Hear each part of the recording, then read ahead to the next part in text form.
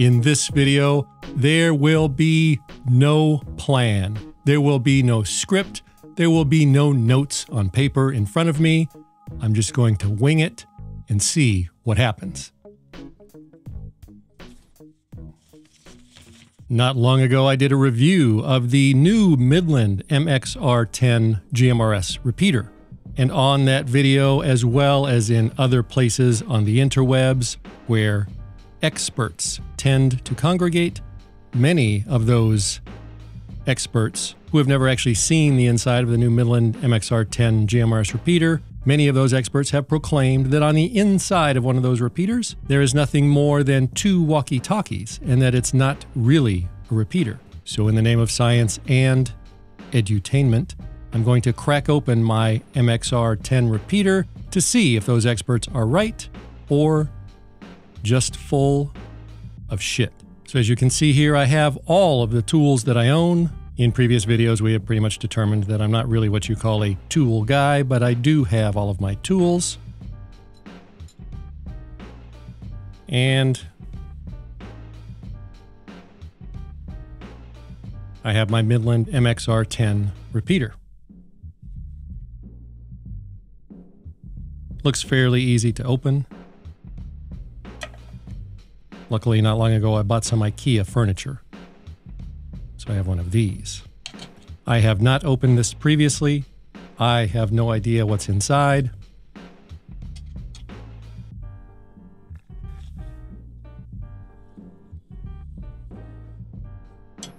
Ooh, spring-loaded. Those are spring-loaded.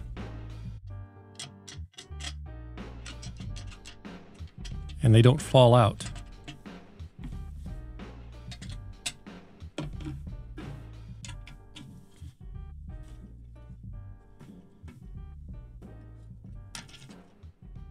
That seemed easy enough, so let's see what we find on the inside. Okay, this is a bit surprising. I did not expect to see this. Ladies and gentlemen, what you just experienced is commonly referred to in show business as a practical joke.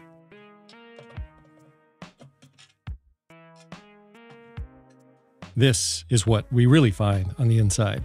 So as you can see, obviously we have a duplexer from Guangzhou, China. And here is the center frequency that the duplexer is tuned for. Many people asked what the duplexer was tuned for, and I had no idea because it's not in the documentation anywhere. So there you go, 462550. So the antenna goes in here to the input of the duplexer.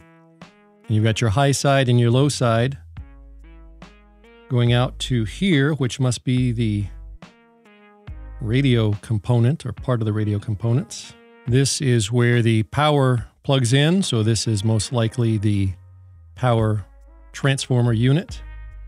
Ladies and gentlemen, I am not an electronics expert, so I don't know for sure. That's just a guess, but that would be my guess. Power then goes over to the aforementioned radio unit. Another little connector to the serial port right there. Nothing underneath the duplexer. And on the top half, that's the display and button control. I think that is everything, despite my earlier practical joke. There are no radios inside. It does have its own duplexer. Center frequency is tuned for 462550, so that's where the duplexer will perform the best. It will fall off in performance the further away from that frequency that you use.